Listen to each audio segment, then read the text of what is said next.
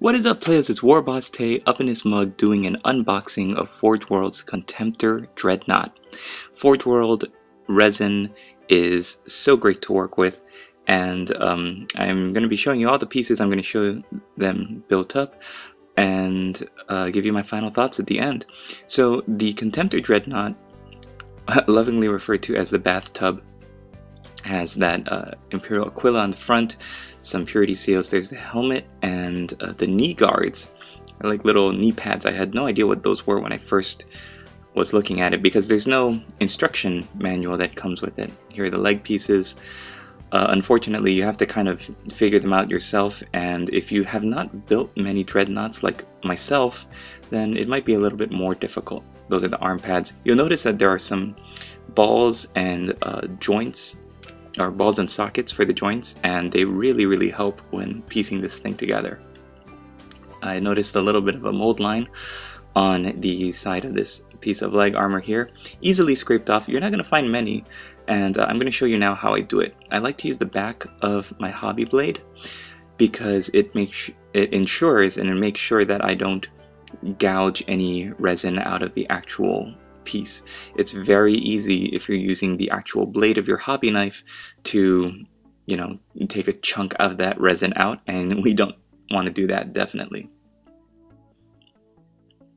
And so a little bit of effort will definitely help to clean those pieces.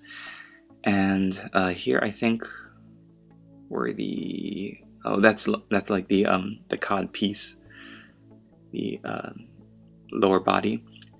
And yeah, there you see an identical mold line there that I'm gonna have to scrape off later. And here's a little back engine piece. You might remember in my working with Forge World resin video, I had shown how I use the super glue activator from Army Painter.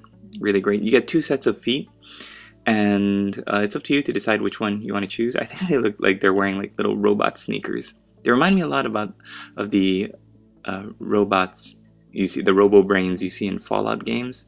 Big clunky feet. So here's what my guy looks like all built up. Put him on the base. I'm going to add a little bit of decoration to the base, but I wanted him for my Carcharodon's project to look very stoic and stolid and very strong and beefy. So I'm going to be magnetizing the arms and putting the weapons on. I'll do a separate video for that if you're interested. But yeah, I really loved the Contemptor, and now they release them in plastic in the Betrayal at Cal boxed set. But Games Workshop, Forge World, they've done a great job just making new versions of the Dreadnought, and the Contemptor is definitely right up there. So I give it an A+. Get your hands on them if you can. They're totally posable, and you're gonna have a lot of fun. Thanks for watching, everybody.